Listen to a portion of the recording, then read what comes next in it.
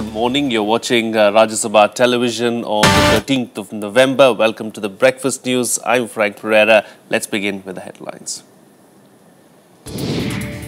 East Asia Summit gets underway in KP Tor, Myanmar. Prime Minister Narendra Modi amid leaders of 18 nations attending at the Asian Summit. Modi invites Southeast Asian nations to invest in India.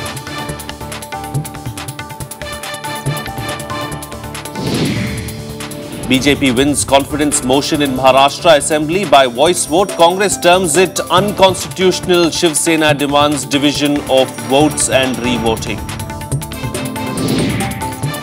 Consumer inflation at record low of 5.5% in October. Industrial production is up too. Stock markets hit new highs. And Vishwanathan Anand forces Magnus Carlsen to a comfortable draw in the fourth game at the World Chess Championship in Sochi. Scores tied at 2 apiece.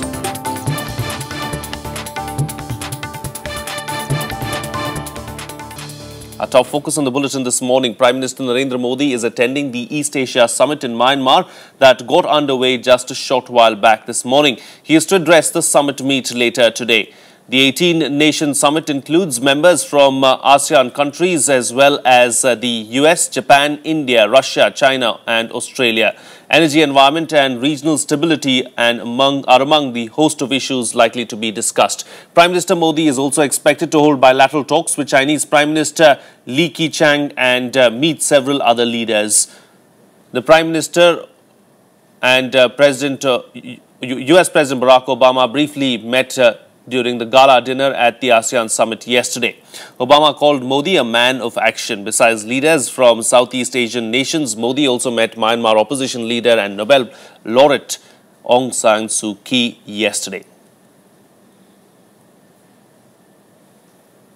Joining me for a chat this morning is senior journalist Kamar Aga. Good morning, Mr. Aga, and thank you for joining me on the program. Let's talk about Narendra Modi's visit to Myanmar now, and of course, what all that's likely to happen today. The summit has already begun. What is it that we expect out of this summit? What can India expect? You see, there are two things.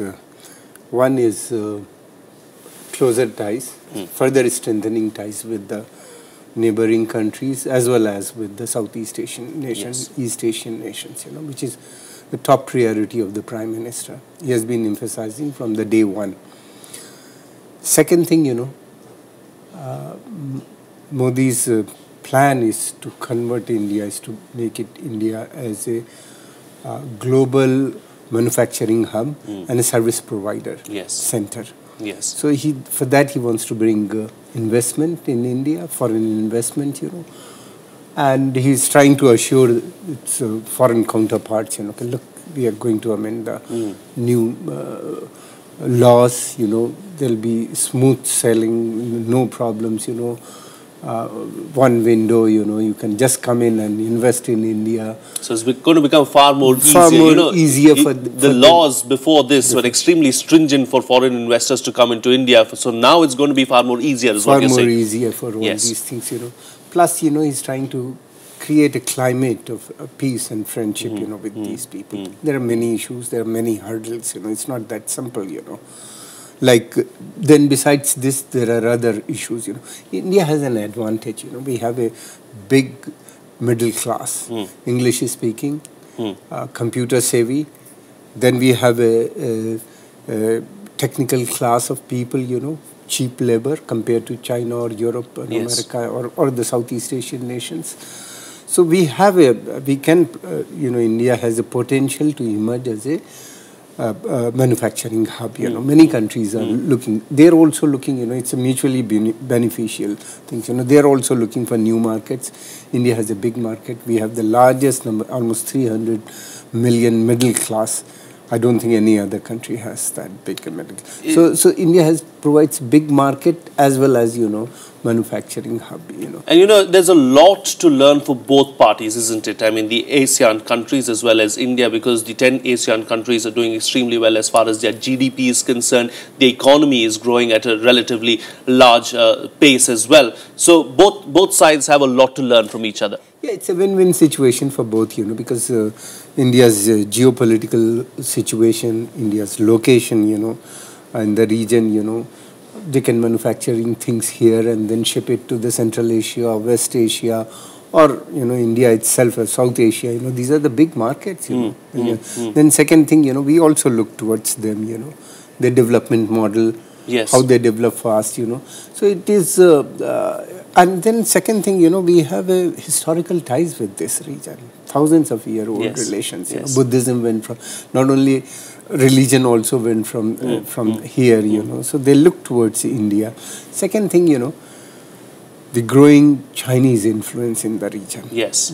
These countries have big trade with China, but they are also apprehensive with the Chinese expansionist policies in the region, you know. They are very afraid, you know, of it, you know, because the way Chinese have developed their naval bases in South Asia. So all these countries want India to provide, you know, to protect the sea lanes between from Gulf of Oman right up to the Strait of Malacca, you know. But as far as the South China Sea is concerned, are these countries expecting too much out of India to try and be that, you know, that block against China?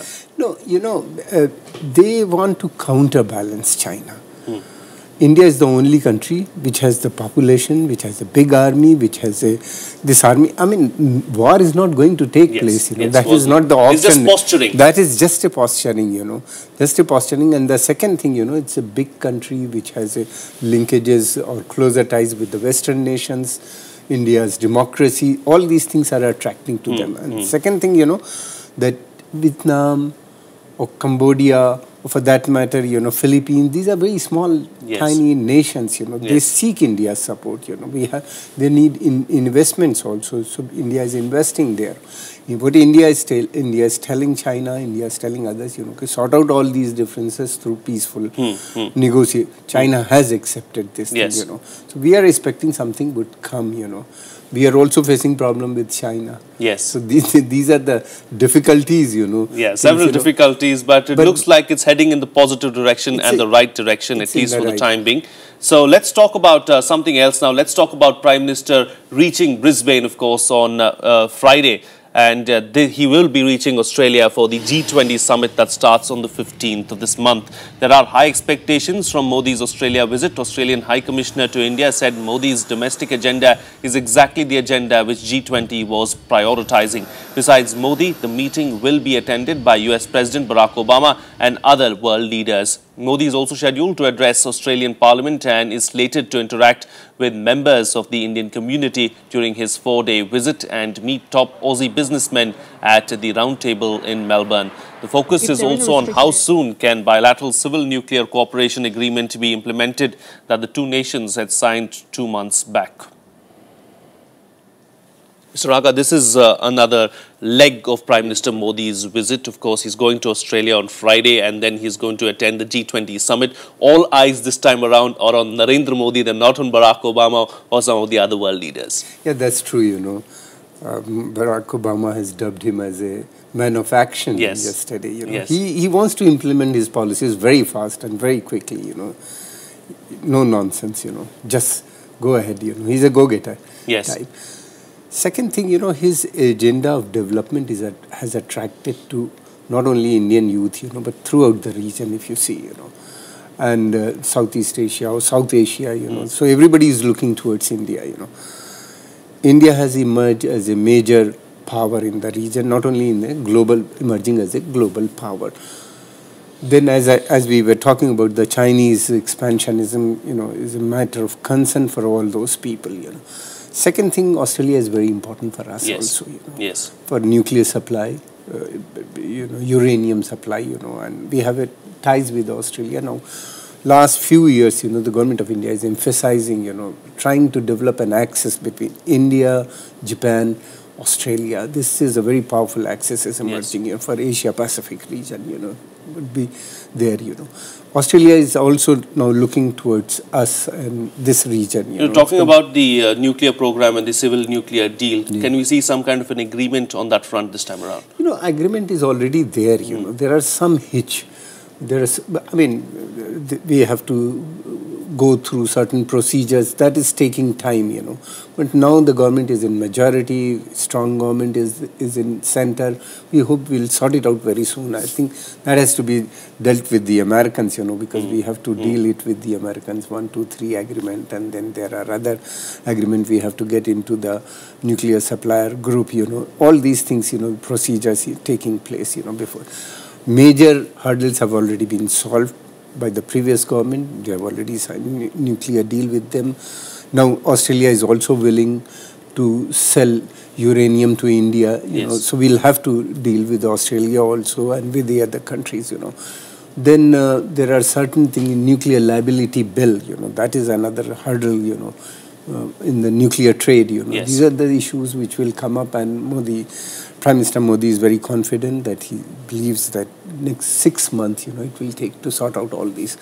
I'm very hopeful, the next parliament session, a lot of these things would come, like labor laws or like land acquisition bill is going to come up in the parliament. Not too many days to go for the next session of parliament, just 10 days to go, and we're very close. Yes, and we'll know exactly what happens as far as the winter session is concerned. Rajya Sabha TV will be tracking everything, of course, and you'll get all the updates from parliament as well. Thank you so much, Kamaraga, for joining me on the program this morning and putting things into perspective for us. Moving on now, the political drama in Maharashtra just refuses to end. The BJP did win the vote of confidence in the assembly yesterday, but by a voice vote, with plenty of protest by the Congress and the Shiv Sena that has taken the opposition benches for now. Then there was the alleged incident of MLAs heckling the governor on the matter. Here's a detailed report. It was a day of high drama in and outside the Maharashtra Assembly on Wednesday.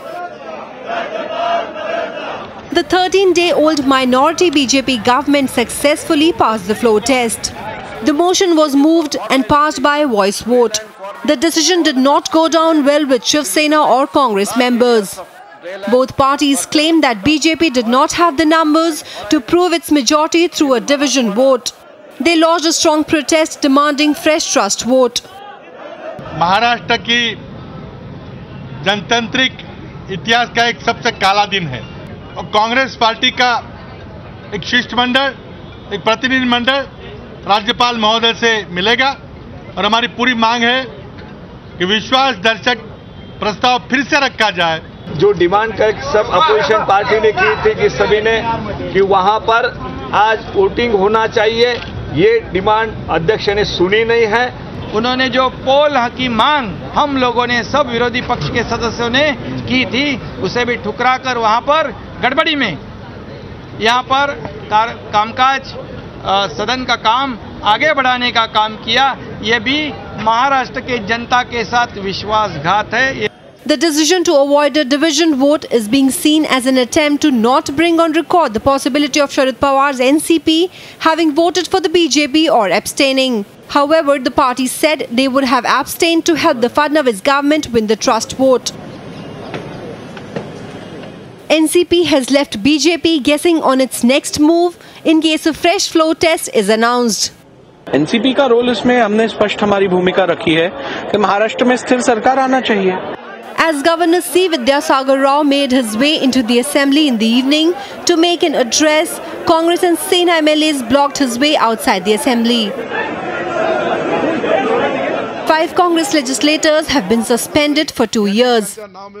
Bureau Report, Rajya Sabha TV. Moving on now, the Election Commission on Wednesday reviewed preparations for assembly elections in Jammu and Kashmir.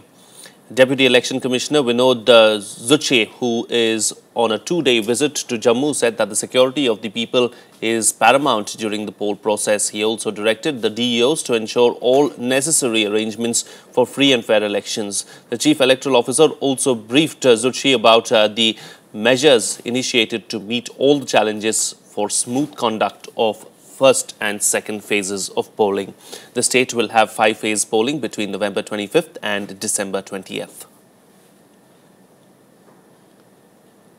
We'll slip into a short break now, but still to come on the program, an anti-terror court in Pakistan has issued arrest warrants against Imran Khan and Tahir-ul-Qadri for attacking the state TV channel and parliament. That and much more coming up. Stay tuned. We'll be right back.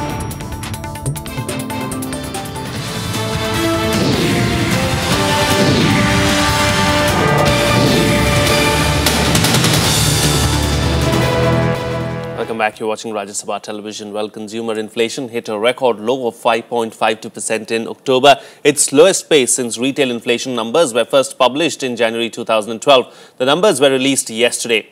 This is the fourth consecutive month of decline in the retail inflation, which had fallen to 6.46% in the previous month. The overall food inflation came down to 5.59% in October as against 7.67% in the previous month. With retail inflation easing for the third consecutive month, the clamour for a rate cut by the Reserve Bank of India in its upcoming monetary policy is likely to intensify. RBI's next monetary policy is due on December 2nd, 2014. Let's take a look now at some news-making events scheduled for the day today in our segment Day Ahead. CRPF's Diamond Jubilee Parade will take place today. Home Minister Rajnath Singh will be the chief guest at the parade of the Central Reserve Police Force. The event will start at 10:30 am at the Kadarpur Group Centre in Gurgaon. With 228 battalions and various other establishments, the CRPF is considered India's largest paramilitary force. The Congress party will be holding a function to celebrate Jawaharlal Nehru's 125th birth anniversary. The event will start at 11 am at the Talkatoora Stadium in Delhi. The Congress has not invited the Prime Minister or any other BJP leader to this event or other related with the Nehru anniversary celebrations, hoping the aggressive ideological posture would help kickstart its revival efforts.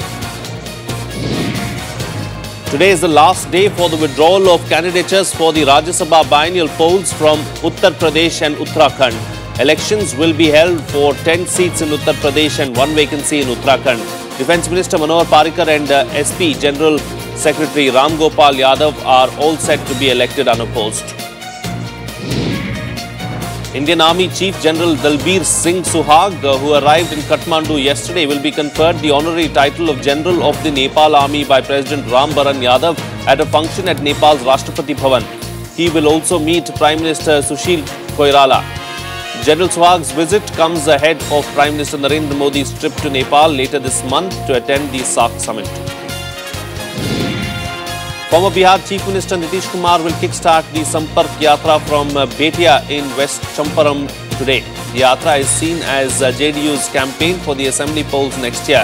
Nitish Kumar will address 32 public meetings in as many districts during 16-day tour. The senior JDU leader had embarked on 3 Yatras across Bihar during the tenure as the state Chief Minister. 16 left parties in West Bengal led by CPIM will hold a convention in Kolkata today aiming to forge a greater unity among them. Earlier, a meeting was held between the 10 constituents of the left front in West Bengal led by CPIM and 7 other left parties.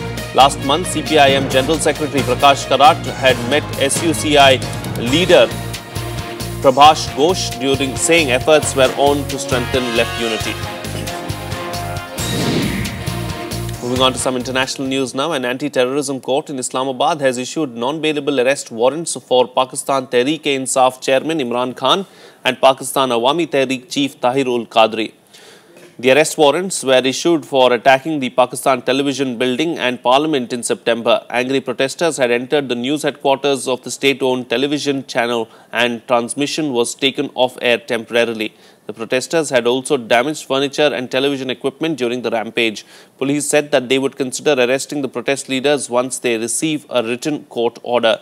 Khan and Qadri's parties have been waging months of protests calling for Prime Minister Nawaz Sharif to step down over allegedly rigging the 2013 elections that brought him to power. मैं इसलिए इसको खुशखबरी समझता हूं कि इसका मतलब मियां साहब घबरा गए हैं 30 के जलसे से, 30 के धरने से खौफ आ गया कि अब डरा रहे हैं कि अच्छा जी वारंट आ गई अरेस्ट की। मियां साहब आप तो डरते होंगे इन चीजों से, मैं तो इसको खुशखबरी इसलिए समझता हूं कि और मेरी कौम जागेगी। Let's now get you some other news and updates from around the globe in our segment World Wrap.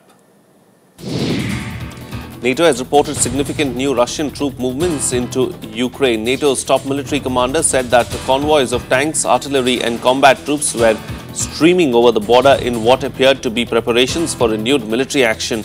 Western officials seemed ready to acknowledge that a ceasefire agreement signed in September had fallen apart. The European Space Agency landed a probe on a comet on Wednesday, a first in space exploration. The achievement marks the climax of a decade-long mission to examine up close the remnants of the birth of Earth's solar system. Scientists hope samples from the surface will help show how planets and life are created as the rock and ice that make up comets. The WHO says that the number of people killed by Ebola has risen to 5,160. The frequency of new cases no longer appears to be increasing in Guinea and Liberia, but remains high in Sierra Leone. The Ebola outbreak is thought to have infected more than 14,000 people, almost all of them in West Africa. Suicide bombings and car bombs, including an attack on federal police headquarters, killed 23 people in Iraq on Wednesday. A car bomb followed shortly afterwards by a suicide bombing killed 11 people at the police building in Al-Nisor Square in Baghdad, including 6 policemen. In Diyala province, north of Baghdad, an army colonel and 5 soldiers were killed when a suicide bomber attacked his convoy. The UN has said that Afghan opium cultivation hit a historic high in 2014, up 17% since last year. Most poppies are still grown in southern Helmand province, where British troops were stationed until October. Billions of dollars have been spent trying to eradicate opium poppies in Afghanistan since US-led troops ousted the Taliban in 2001. Over to some news from the stock market now. The Indian stocks cheered on Wednesday with Sensex touching an all-time high and closing above the psychological mark of 28,000. US stocks were little changed on Wednesday as investors saw little reason to push indices. In the US markets, the Dow Jones Industrial Average fell 2.7 points or 0.02% to end the day at 17,612. Standard & Poor's 500 lost 1.43 points or 0.07% to close at 2,038. The Nasdaq Composite added 14.58 points or 0.31% to finish at 4,675. Breaking its 7-day losing streak, gold prices soared on Wednesday by 400 rupees or 0.45% to reach 26,450 per 10 grams on emergence of buying by jewelers and retailers on the back of a good ongoing wedding season and also firming trend overseas. Silver also recovered by 350 or 0.23% to 35,500 per kilogram on increased offtake by industrial units and coin makers. Asian stocks fell for the first time in 5 days on Thursday after the yen gained against the dollar. Japan's Nikkei is down by 42.70 points or 0.23% to 17,154 at the start of today's trading. Hong Kong's Hang Seng lost 84.46 points or 0.13% to 23,938 at the start of trading. Well, we'll slip into another short break now. All the sports updates lined up for you on the other side. Stay tuned.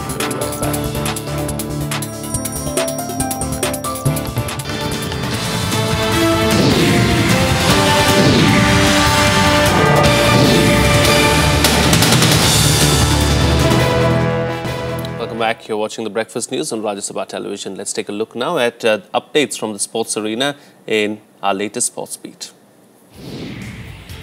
World Chess champion Magnus Carlsen and title challenger India's Vishwanathan Anand on Wednesday decided to split points after 47 moves in their 4th game of the title match held in Russia. At the end of the 4th game, both players have 2 points each in the 12-game match. Anand withstood everything that Carlsen hurled at him and eventually made the Norwegian force a draw by perpetual checks.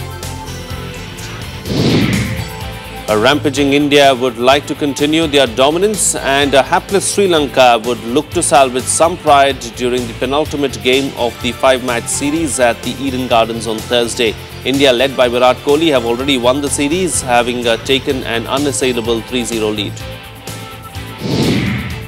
Kerala Blasters FC and Mumbai City FC finished with a 0-0 draw in an Indian Super League match at the Jawaharlal Nehru Stadium on Wednesday. Kerala is down at the 6th spot, managing 9 points from 8 matches. Mumbai drew level on 11 points with 3rd place FC Pune City, but remained below them on inferior goal difference. The International Boxing Association has said that Indian boxer Sarita Devi can expect a heavy punishment. Sarita lost in the semi-finals of the women's lightweight competition at Incheon, South Korea in September and tried to give her medal to her opponent at the presentation ceremony as a protest. World number 1 Novak Djokovic thrashed Stanislas Wawrinka 6-3, 6-0 as he closed in on a stunning climax to his season at the ATP World Tour Finals on Wednesday. The Serb responded to losing the first 2 games to steamroll the Swiss, who was unfortunate to meet the defending champion at his imperious best. Djokovic is now poised to qualify for the semi-finals.